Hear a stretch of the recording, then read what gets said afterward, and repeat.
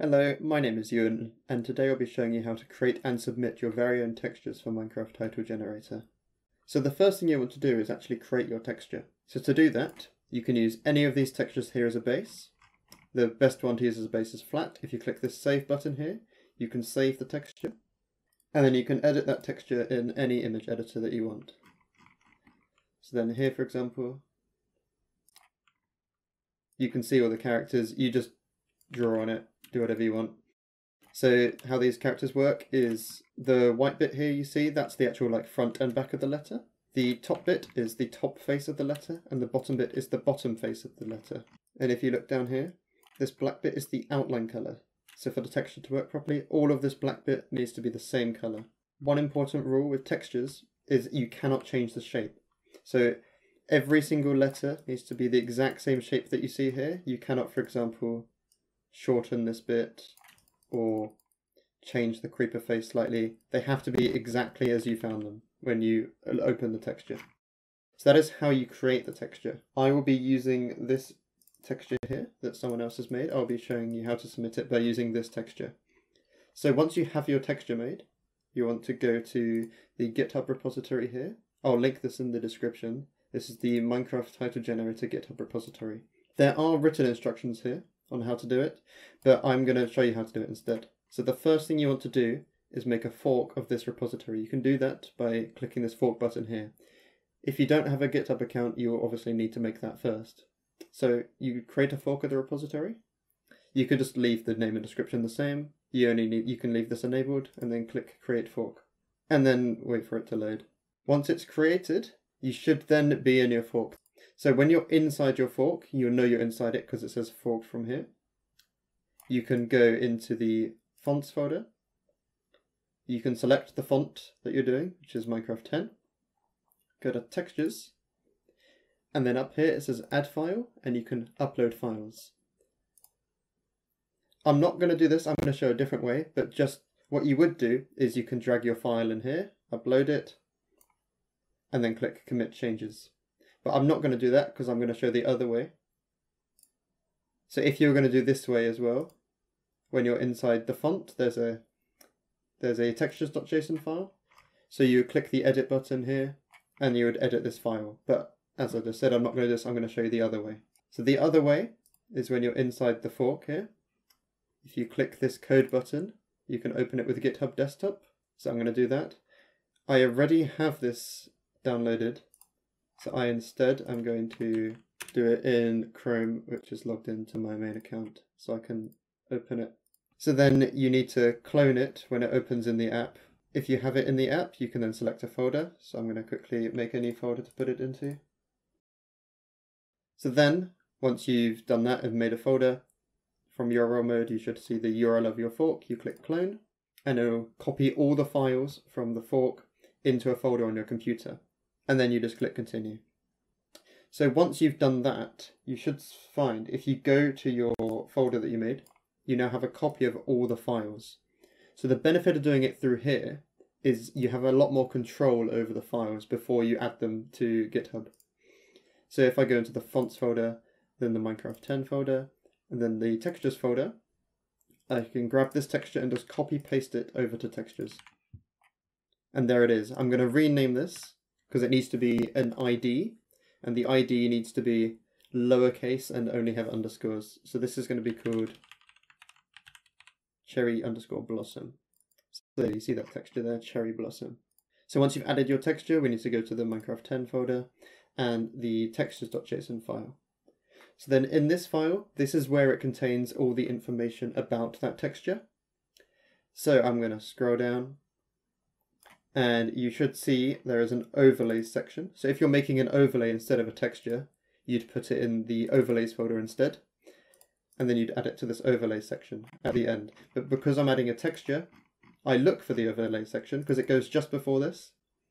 And then you should see a bracket here without a comma after it. Now this bracket is from the last entry in the textures. So the easiest thing to do normally is just copy this last one from the comma to the bracket.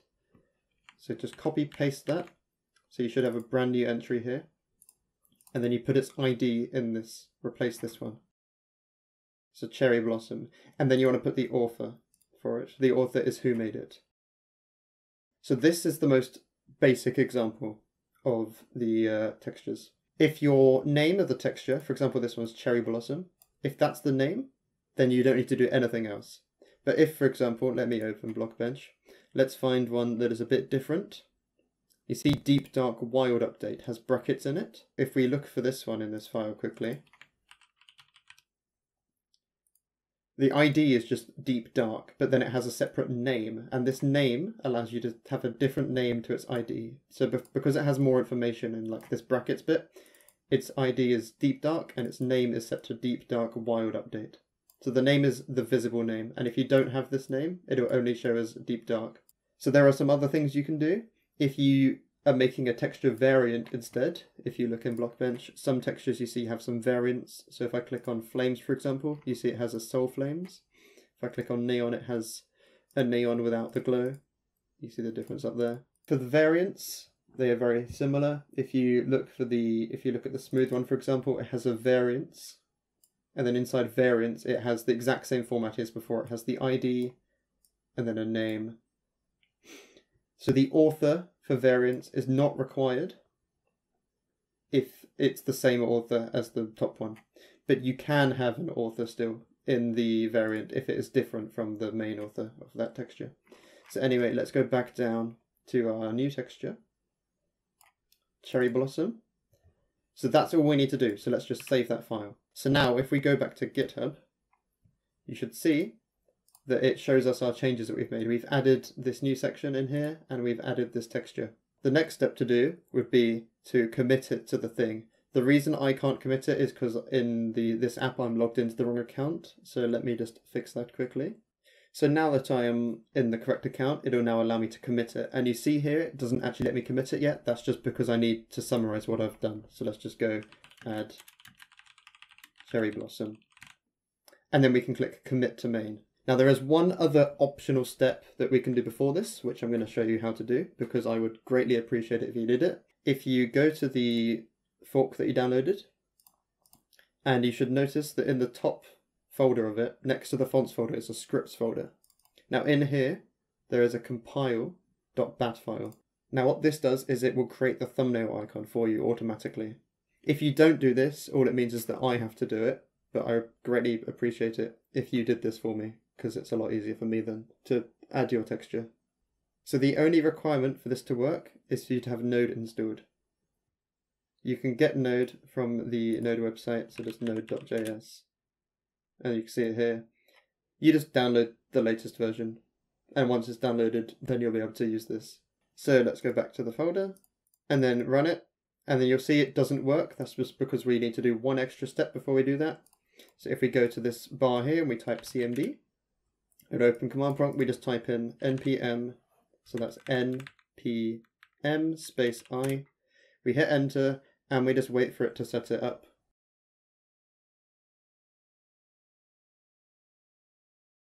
So then once it's installed, you can just ignore this stuff, it's completely fine. Once it's installed, you can close this, and then you can run the compile.bat. And then you just wait for it to process. Once that is finished, you can then go back to GitHub Desktop. If you click Fetch Origin, it'll refresh everything, and you'll see here that we now have a thumbnail that's been generated. So now we have all the files ready to commit, so we click Commit to Main, and Push Origin to push the changes. So once that's all done, you should see everything's disappeared. Go back to the website and refresh the page. And you should now see that it's one commit ahead. If you click on this, it'll show you the changes that have been made again. So if we go back, you see there's a contribute button here, and then you can click Open Pull Request. At the moment, the edits are only in your fork, they're not in the main one. So this is you requesting to make those changes to the main one. So you just say add cherry blossom. If you want to add a description, you can. I'm not going to there. And then you click Create Pull Request. And then you are done. There's nothing else you need to do.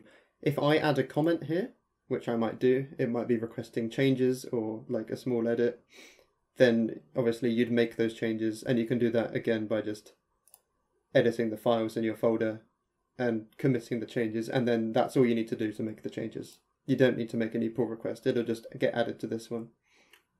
So then that's all done. Then you just wait for me. I will come in. I will see that you've made a pull request if I'm on the right one. There you go. I will see that you've made a pull request. As you can see here, I will come in and be merge, merge. And there we go. That texture is now added to the plugin. I hope this helps. If you submit textures, that's greatly appreciated. Thank you for watching. Goodbye.